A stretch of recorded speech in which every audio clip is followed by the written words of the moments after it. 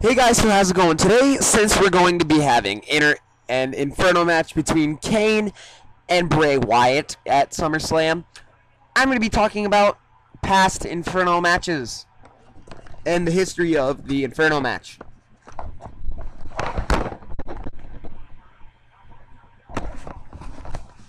Woo. The first ever inferno match was done by Kane and The Undertaker on Raw's War. Wait, no. Correct me if I'm wrong, but the first ever Inferno match was Triple H and Kane on Friday Night SmackDown. As you knew, Kane was a bad guy who led D-Generation X. That didn't seem that much like a bad guy. But Kane was the man who would come in and stop Triple H on his bad doings. Now, the second ever Inferno match was at Raw's War from The Undertaker and Kane.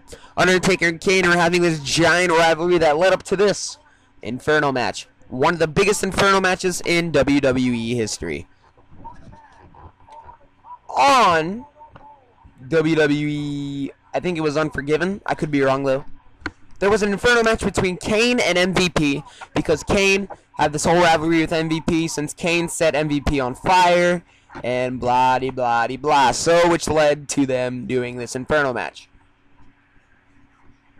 And last but not least, the Inferno match has been shown in WWE video games. From 2009 up to our recent video game, WWE 13. The Inferno match started in 2009, portraying the actual Inferno match, how they would set the sides of the ring on fire. They portrayed it pretty well, showing the Fahrenheit of when you would hit the ground, and they're still showing it pretty well in WWE 13. Okay, that's all I gotta say, guys. I hope you enjoy SummerSlam. Goodbye.